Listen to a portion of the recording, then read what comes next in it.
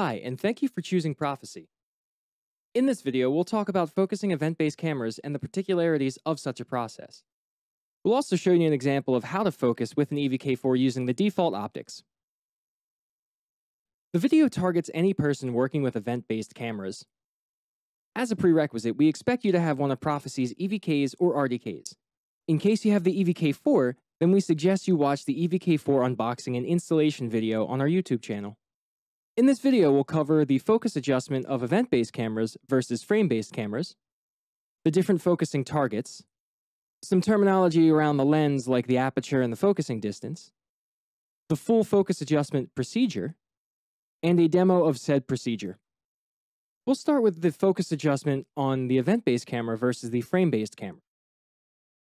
In the following part of the video, we're going to use some flashing lights and high contrast patterns. If this shall affect you, please take the necessary precaution. We apologize if this disturbs you. There is a difference between focusing event-based cameras and frame-based cameras. Frame-based cameras can see static objects, which simplifies the focus adjustment. Often, a static printed chart is used as a target for focusing. Event-based cameras are designed for dynamic scenes and moving objects, where no static object can be seen. Therefore, we're using dynamic targets, for example, a blinking pattern like a star or a chessboard, or static targets under motion, by either moving and shaking the target or the camera, or using some form of active light. The goal of the focus adjustment is to sharpen the edges of the target. Ideally, we aim at seeing edges as thin as possible and be able to distinguish patterns of the highest possible spatial frequency. For example, in case of the blinking pattern in the form of a star, we want to see the smallest possible edges in the center of the stars. If your setup permits, we suggest you to use dynamic targets. For example, a blinking pattern can be shown on any display like a telephone screen, tablet, laptop, or computer screen. It should be placed in front of the camera at the distance of the target object. Any pattern can be used, for example, a star or a chessboard. You can also use a spinning disc with any target on it, like an edge, a star, or a chessboard. You can try to focus directly on the object, its contour, and/or the texture. Ideally, the object should move slowly to be able to be focused. If it doesn't move, then use the target as a static target. Static targets can be used under some motion, for example by moving or shaking the camera or the object, or using a shaking active front light or blinking backlight. Among static targets, you can use a simple ruler. Its advantage is having both edges and text, which are usually well contrasted. A transparent ruler is good to use with a backlight, and a metal ruler is better to use with an active front light. Alternatively, you can use a printed marker with contrasted edges or stripes. It's helpful if the target object doesn't have contrasted texture, then you can stick a marker to the object. Finally, if using none of the earlier focusing targets is possible, then simply use any thin edge or small text, preferably with a good contrast. The optimal target depends on your setup, the space available within the setup, and the application. The lens that comes with the EVK4 is a Soyo optic with an 8mm focal length. A link to the datasheet is given in the description below the video. This lens allows us to achieve a diagonal field of view on the EVK4 of 47 degrees, making it possible to use for close and mid-range application. The minimum object distance, or MOD, is 0.1 meters, or about 4 inches. This lens allows us to adjust the aperture and the focus distance.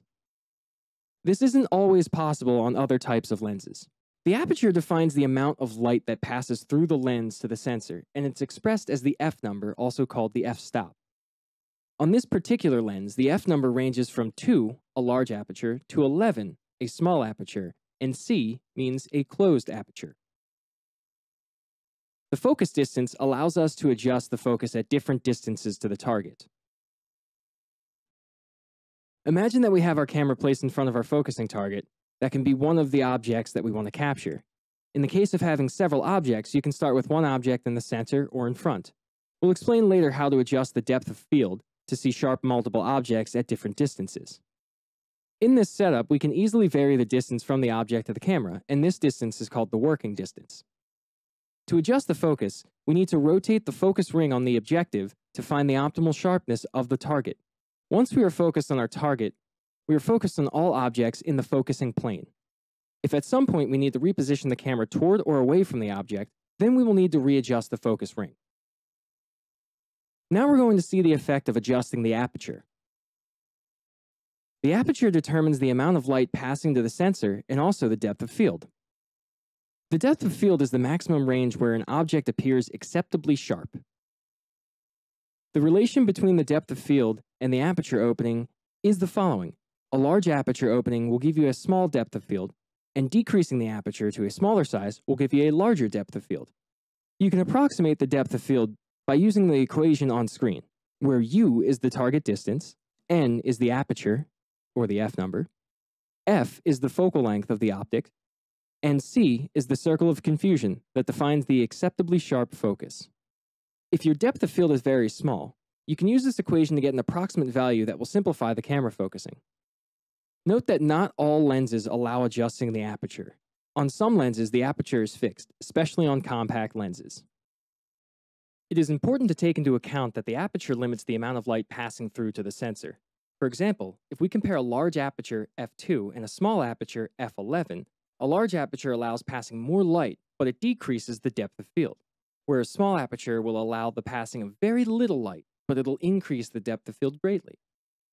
Usually, the aperture range is marked on the lens, and every increment of the f number, for example f2 to f2.8, reduces the amount of light by 1/2, and every decrement of the f number from f11 to f8 doubles the amount of passing light. Please take into account that more light is beneficial and even critical for some applications as it gives faster pixel responses, smaller pixel latency and jitter, that make fast-moving edges look much sharper, and less background noise. More information on the sensor functionality and its KPIs can be found in the Introduction to Event-Based Vision Sensor video and the sensor datasheet. Do note that there is a trade-off between the depth of field versus the amount of light passing through the objective to the sensor. To begin the focusing, please follow this procedure. First, select the focusing target. Place the target and the camera at the needed distance. Maximally open the aperture, choosing the smallest f number, to get the smallest depth of field.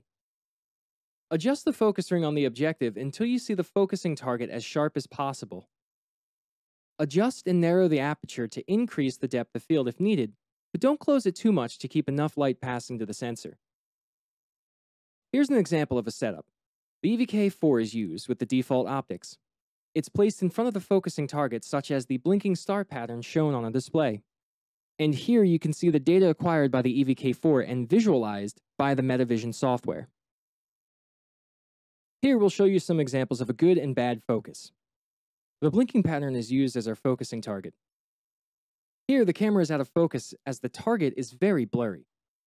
Bad focus means that we can already see few edges in the central star.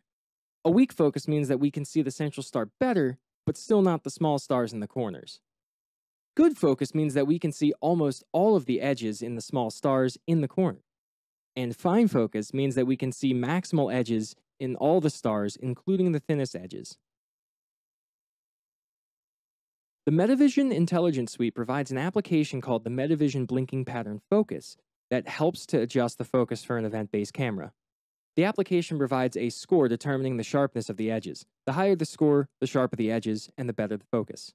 The score is based on a discrete Fourier transform computed from the acquired data transformed into an image. To adjust the focus using this application, simply start the application, place the camera in front of the blinking pattern at the target distance, and adjust the focus ring on the objective and the aperture, if available, to get the highest possible score. The application is installed together with the Metavision SDK in the bin folder, and also its source code is installed in the share folder. For more details, check out the documentation page linked in the description below. Now we're going to show you how to focus the EVK4 camera with the default optics using the blinking star target. We'll start with the aperture. To change the aperture, we'll move the inner ring on the objective. We'll set the aperture to 2. That is the maximally open aperture, and then we're going to adjust the focus ring. Let's place our camera in front of the focusing target at the distance of the target object. We're going to acquire data from the camera and visualize them using Metavision Studio. For the moment, as we can see, the camera is completely out of focus. Our goal is to see the blinking pattern sharp. We're going to adjust the focus by rotating the focus ring on the objective. After some adjustments, the focus seems already much better, as we can see some edges on the blinking star. Let's continue adjusting the focus distance, and we'll see more and more edges on the blinking star. Now we have quite a good focus and we can see lots of edges, but we don't yet see all of the edges in the small stars. They're much smaller, higher frequency, and harder to see.